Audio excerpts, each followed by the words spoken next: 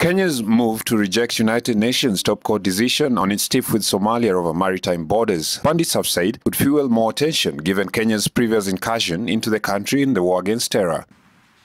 The International Court of Justice ruled largely in favour of Somalia in setting a maritime boundary in an area of about 38,000 square miles believed to be rich in oil and gas. For these reasons, the court, 1, unanimously finds that there is no agreed maritime boundary between the Federal Republic of Somalia and the Republic of Kenya that follows the parallel of latitude described in paragraph 35 above. The ruling was made over a dispute that stems from a disagreement over which direction their border extends into the Indian Ocean.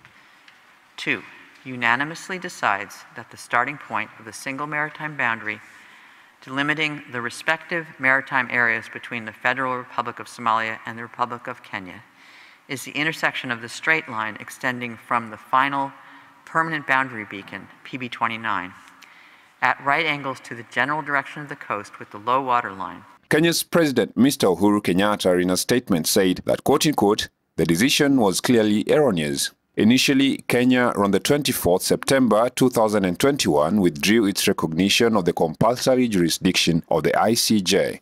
During the hearing, the 14-judge panel of the International Court had also rejected an argument by Somalia that Kenya had violated its sovereignty by operating in its territorial waters. Somalia's Information Minister Osman Dube on Twitter welcomed the ruling and congratulated Somalis on regaining their territory.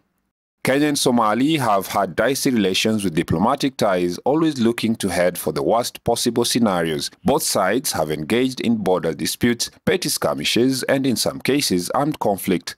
Kenya has had an influx of Somali refugees since the fall of Somalia's dictator Siad Barre in 1991, and on several occasions threatened to shut down Dadaab, arguably the world's largest refugee camp.